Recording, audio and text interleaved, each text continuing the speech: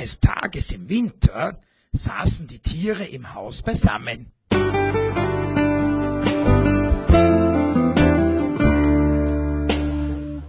Miau, irgendwie sind die Menschen anders als sonst. Uff, ja genau, sie sind so aufgeregt.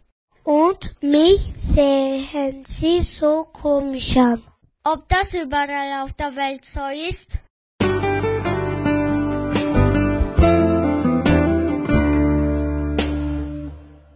Und so flogen die Vögel in die ganze Welt. Sie schauten, ob im Dezember dort die Menschen auch anders waren als sonst. Zuerst kamen sie in den Wald.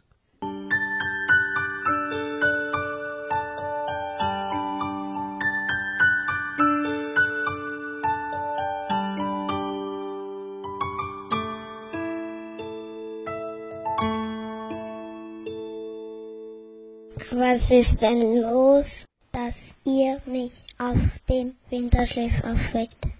Die Menschen sind so aufgeregt. Sie kommen, sie schneiden schöne Tannen und schöne Fichten. Dabei ist Bäume fällt hier im Wald meine Aufgabe. Es muss um ein Fest gehen.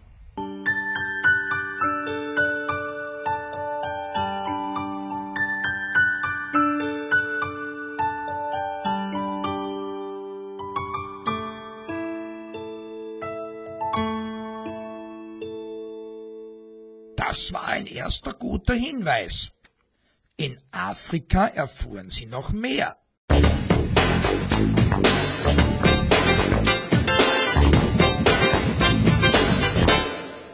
Ich staune über diese Menschen. Über das ganze Jahr jagen sie uns. Und jetzt denken wir an etwas anderes und lassen uns endlich in Ruhe. Ich habe gesehen, dass sie am 25.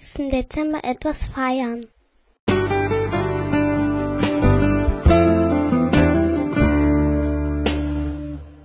Und in Australien und China hörten die Vögel auch wichtige Dinge.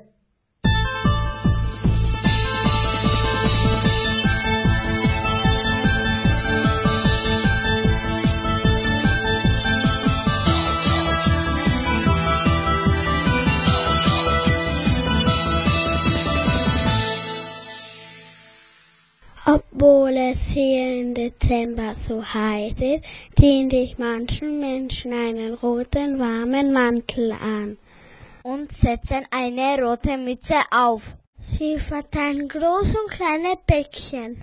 Das nennen sie Geschenke.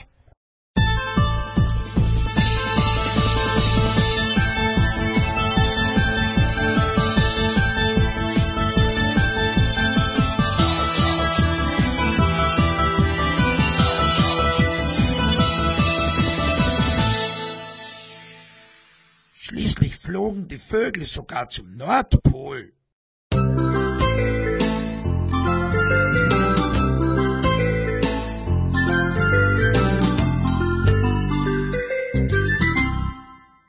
Am 24. Dezember ist immer hier der Bär los. Da fliegt der riesige Schlitten mit den Rentieren weg und einen dicken roten Mann. Am Abend, wenn der Schlitten zurückkommt, ist er ganz leer.